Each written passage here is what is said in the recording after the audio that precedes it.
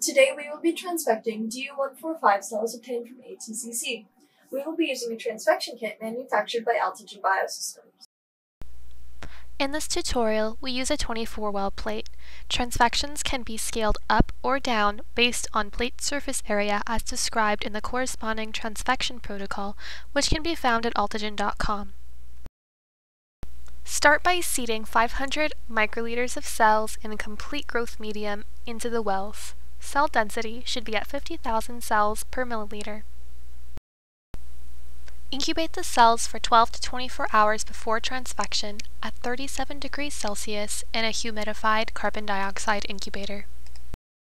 When you are ready to transfect, aspirate the growth medium, wash the cells once with PBS, and add 500 microliters of fresh growth medium.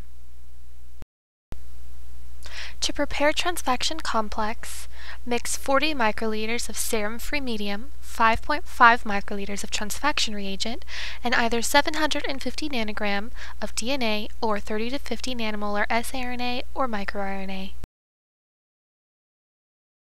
An optional step is to add 2 microliters of complex condenser, which increases transfection efficiency but may also increase cytotoxicity.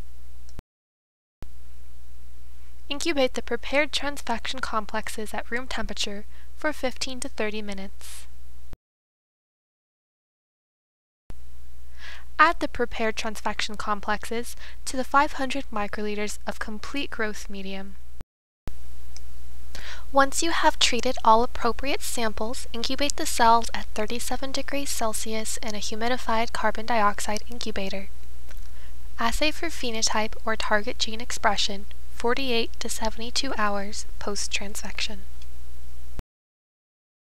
Here is a Western blot validation of our transfection reagents. Du-145 cells were transfected with either lamina AC DNA, which resulted in an overexpression as compared to non-treated cells, or lamina AC siRNA, which resulted in partial silencing.